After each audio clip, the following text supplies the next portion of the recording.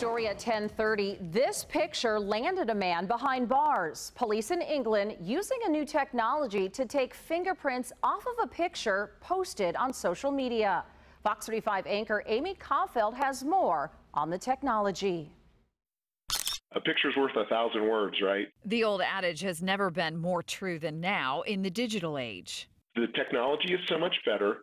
We also have larger databases of people's fingers and palm prints, and people are willing to put those out there on social media. Dr. Kevin Lothbridge is the director of the Global Forensics Justice Center. He says digital forensics is revolutionizing the way investigators gather evidence. Digital evidence itself, which social media is a subset, is extremely important in forensic science. If you had a person's face, finger, iris, and DNA, you basically have a four-dimensional barcode of that individual. Police in England recently made headlines when they took this picture of cheese and turned it into a drug bust. We had full direct-on images of the person's fingerprints. The quality of that image was sufficient to get detailed information to be able to match the already digital fingerprints that they had in a database. The evidence was so overwhelming, the suspect, Carl Stewart, pled guilty and was sentenced to 13 years in prison.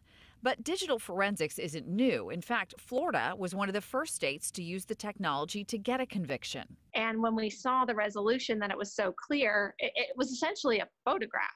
Amanda Gambert with the state attorney's office worked on that case back in 2015. He was a painter. So when he painted, it left paint in the ridges of his fingers. And so the camera picked up the ridge detail of the paint in the ridges. And that's how we were able to see that. The image was a key piece of evidence to help convict Danny Horner of child pornography. Gambert says using the evidence in trial was a bit nerve-wracking. Yes, I was a little bit worried that maybe somebody might not buy this technology, but it didn't obviously end up being an issue.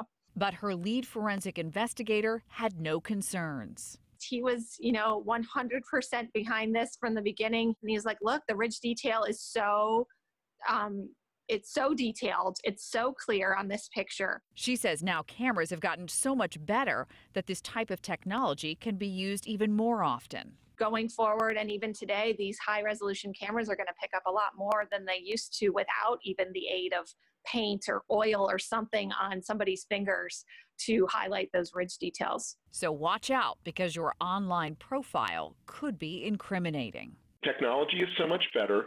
We also have larger databases of people's fingers and palm prints, and people are willing to put those out there on social media. Amy Caulfield, Fox 35 News. Just amazing.